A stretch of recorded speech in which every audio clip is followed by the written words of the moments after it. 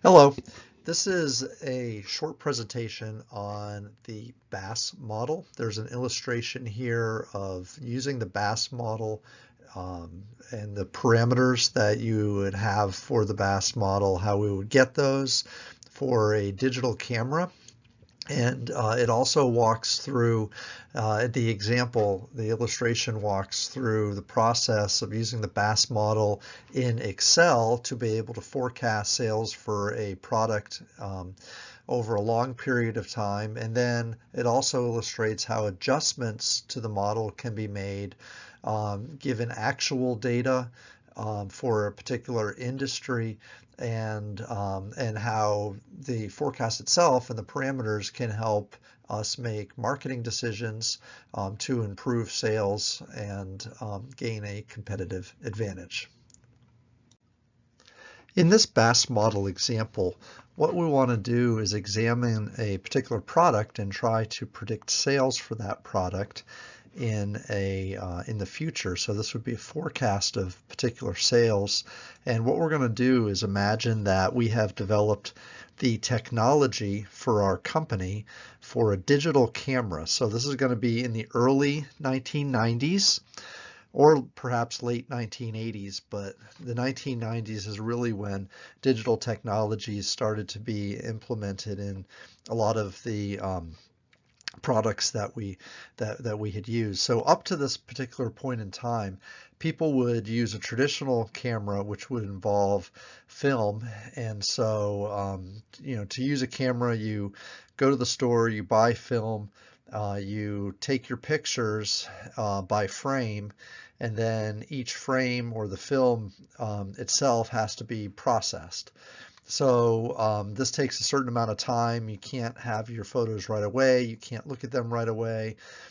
You have to, in fact, you take your picture and then you send the film off, typically paying some money, and then it comes back a couple days later, and then you get to see the picture that you actually took.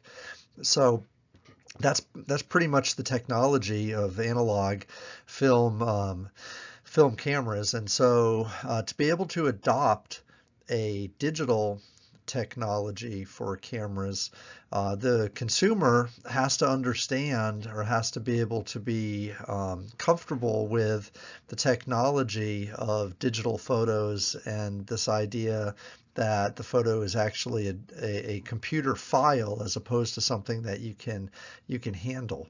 The technology of the time in the 1990s happened to be very, very limited in the sense that picture quality was a big issue because photos were pretty large sized files, and being able to compress such a file was actually technologically pretty difficult.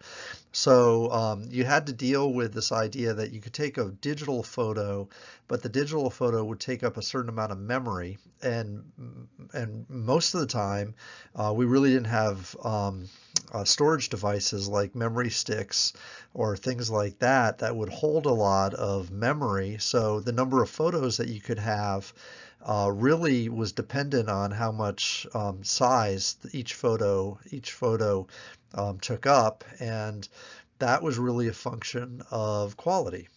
So the better quality photos, the more pixels that were in a photo, the more memory would be stored, which is of course true today.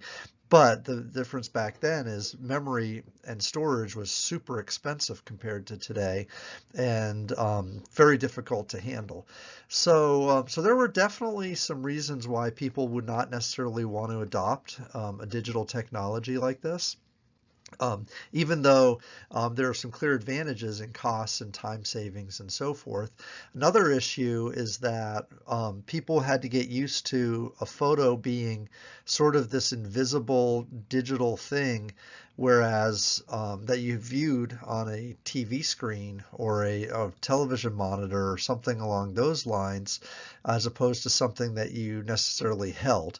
And if you wanted to print the photo out, again, you're dealing with quality issues because the quality of the photo is only going to be as good as the quality of the printer that it's being printed on. So the whole host of technological issues that people had to address and overcome in order to adopt this particular new product. So moving forward, we've developed a technology to be able to create this camera. We did some market testing. And so after our market tests, our concept tests, we realized, or we measured the amount of people or percentage of the market that would buy the product right away, that would definitely buy the product. And so what we're going to do is we're going to use that number, the percentage of the market off of the concept test, as our estimate for P, the external influence of our model. So 0.02 will be what we use, and that's actually something that is common. If we do a concept test, we'll look at the number or percentage of people who check the very top box, the people who will definitely buy the product, and we'll often use that as our rate of internal influence. It'll also be considered the people who are our lead users or the innovators. So the innovator number on the product lifecycle chart, the number or percentage of innovators is usually around 2 to 5% roughly of our total market size. And we can use that top box of the concept test to estimate and actually identify too who our innovators are and who the lead users are. And so we'll use that for P here. Moving forward, we need to be able to have some type of estimate or starting point for Q. Remember, Q is the measure of internal influence. So what we'll do is we'll take a look at some other products that have been launched in the past, and we'll look at their sales data, and using some maximum likelihood estimation, what we'll do is we'll come up with an estimate for what Q has been in the past for other digital products. So for instance, we could look at DVD sales. We could look at the launch and sales for digital clocks or digital phones. So cell phones emerged in the 1980s and continued through the 1990s. What we can do is we can look at sales from other products that we think would be similar in terms of how they are diffused to our current product, the digital camera.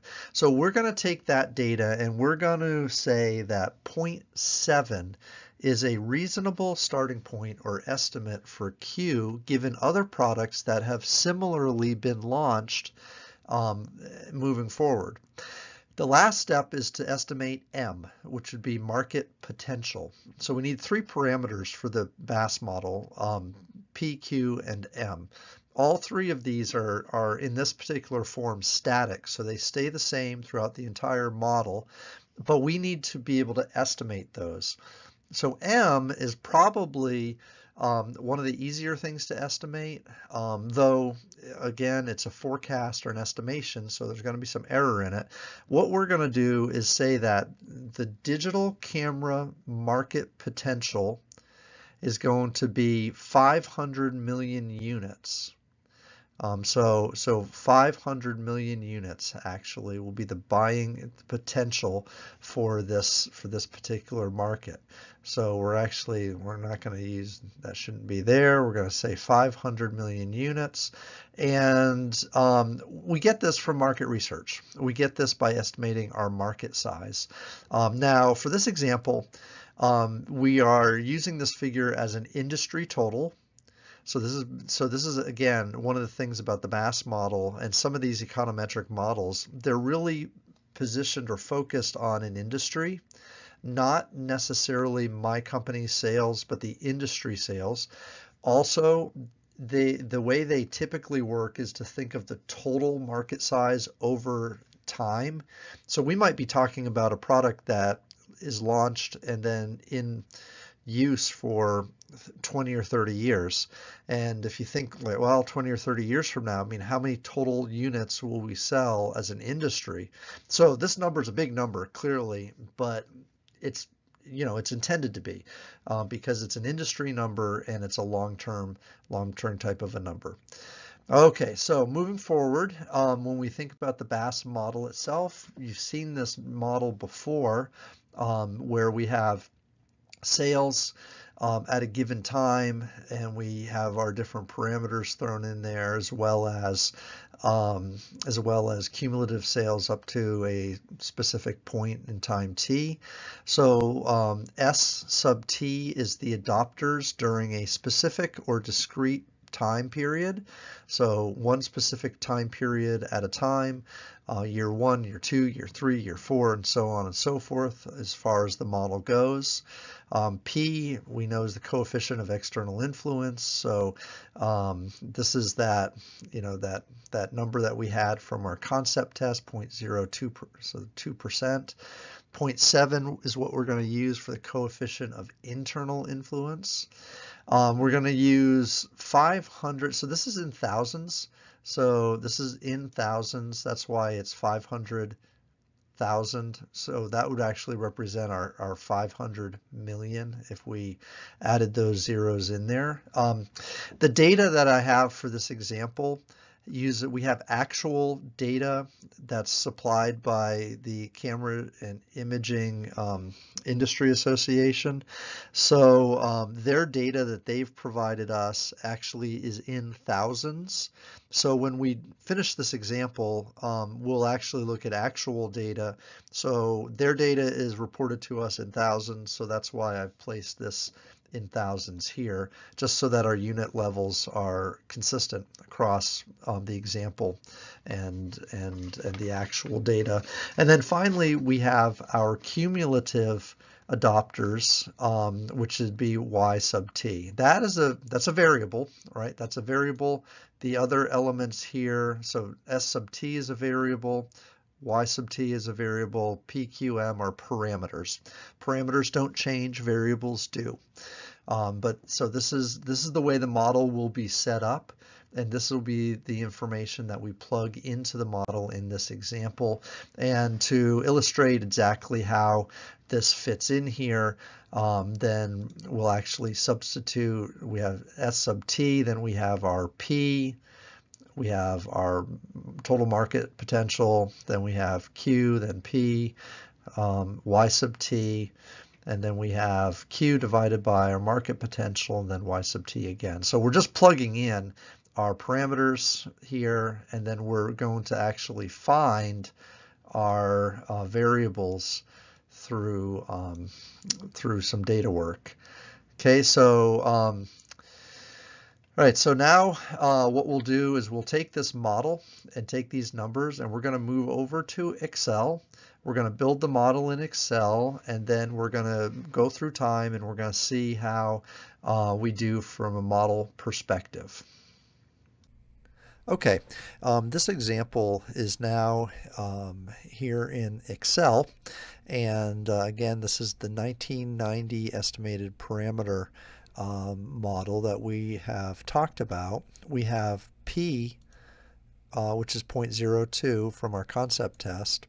We have Q, which is 0.7. That's the estimated degree to which people will share information together. So the word of mouth or a person-to-person influence internally within the model. And then we have our market potential size of 500 million units. It's 500,000 here, but we're thinking about this in thousands. The thing about this is my actual data that I have from the industry is in thousands, so I want to be able to have my units correspond with each other. And then we have down below here our actual model that we have figured out, and again, it's in Excel. So this column is our time, or our T, our time period T, so 94 through 2016 is our time period. Y sub T, as you know or recall, Y sub T is the cumulative number of sales prior to time T. So we have, for instance, in 1995, we have 1,000 units of sales. Here we had estimated in 94 that we would have 1,000 units sold. And so this is the estimate moving forward. You'll see that this gradually grows larger and larger and larger. Again, this is cumulative sales over time. And so it reaches a total of 500,000, which is our total market potential in this particular example. So that seems to make sense, that cumulative sales would increase every single year until the market is saturated. So that makes perfect sense there. Moving forward, we have in this column S sub t, and this is really where the magic of the model happens. S sub t is what we're trying to find, which is our sales in a specific given time period. So for instance, if I looked at, say, 1999, and I looked at S sub t, this model estimates that 82,687 units will be sold in that time period, in that year that's specified, that forecasted year. And again, remember, these are in thousands, so what we're really talking is 82,687,000 units. And that's worldwide by the industry. But this is S sub t. This is specifically sales within a specific time period. And if we look at this S sub t and we go up to the formula bar, so we're looking now at the formula for S sub t. This is the same formula every single time period. This is the Bass model formula. This is the model, this is the formula you just saw in the PowerPoint example. Now we're just applying it in Excel with real numbers. So we have P, which is this blue 0.02, times the market potential. So it's this reddish color here, plus we have Q, then minus P, so Q minus P, 7.7 minus 0.02, times Y sub T. So this B14 is this green area. This is the Y sub T that we have, minus Q divided by market potential again, multiplied by Y sub t raised to the second power. So this is the Bass model, just specified now as opposed to in written out form. This is in a specified form where we're actually measuring the model as we move forward. So when we calculate sales in time period 1, we estimate there to be 10,000 units of sales in our thousands, and then it kind of goes up for a while and then it goes down for a while, which makes sense because that's the sales curve, the product life cycle curve. That's what we would expect to happen. So the Bass model it's actually a hazard model, and what happens is over time the effects of external influence of this P actually diminish overall, and the effects of Q increase as time progresses. So it's a hazard model, and that's kind of the results. Now, what we've done here is gone ahead and included in the same chart actual sales. Now, we wouldn't normally have this, but we're looking in hindsight. We're looking at data that's already been happened. And so we're gonna take actual data from the industry and compare it to our estimate. So over here, we take a look at this chart and we're like, whoa, there's something going on here. Something's wrong. Our blue line is our estimate, and the orangey line here is the actual sales for digital cameras over time. So this is a challenge. Now, here's the thing. Estimates are sometimes difficult. These are industry-wide, so we're talking about really, really big numbers, and we're projecting 10, 20, 30 years into the future. So it's kind of like having a crystal ball and trying to predict the future a little bit. We are clearly wrong in some of our estimations. So what we'll want to do is try to determine what's going on, why this is happening, and what we can do to improve our forecast. Um, what we can do is we can take several different estimates at once, and so we could have a range of estimates, so a high and a low, or high, medium, and low type of an estimate. We can we can rethink our P's and our Q's, but again, in real time, we don't know that this is going to be the case. Now, the reality is, digital cameras took a long time to take off, as do a lot of new, radical, new to the world types of products. Remember, memory. Digital memory was really, really expensive back in the early 90s, and it was really, really limited. And so picture quality for cameras was really, really hampered by the effects of not having a lot of memory capacity, and the fact that the better quality picture would require more memory to be stored on a digital file, plus the whole transition from analog and physical to digital and some type of a photo that's on a computer screen that I can't really hold, really, really slowed down the adoption of this particular technology. Now, I want to move forward a little bit, because one of the things that we can do is we can estimate P, Q, and M in a different way if we have a little bit of sales data.